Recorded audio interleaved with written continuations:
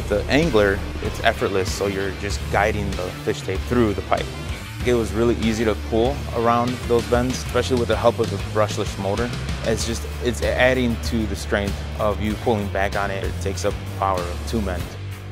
A lot of times on a long pull, we can't physically push it in, or you have to have help. With this thing feeding it through on itself, it's great. Time is money. It's a lot faster.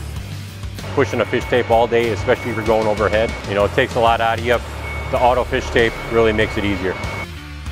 There's no mess with that fish tape laying on the floor. The longer the run, you want the long drum in there. When you're pulling 100 feet or less, you could change out to the shorter runs, and it makes the job that much more easy.